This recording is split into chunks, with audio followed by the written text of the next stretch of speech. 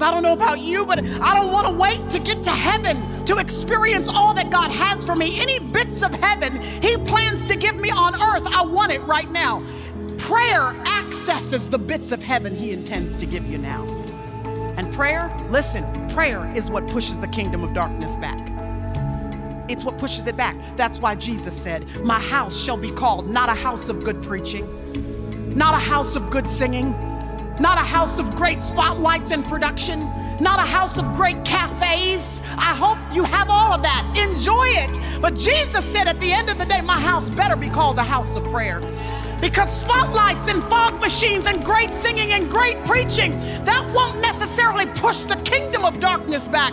But when my people who are called by my name, when they will humble themselves and when they'll pray, he says, then I'm going to hear from heaven.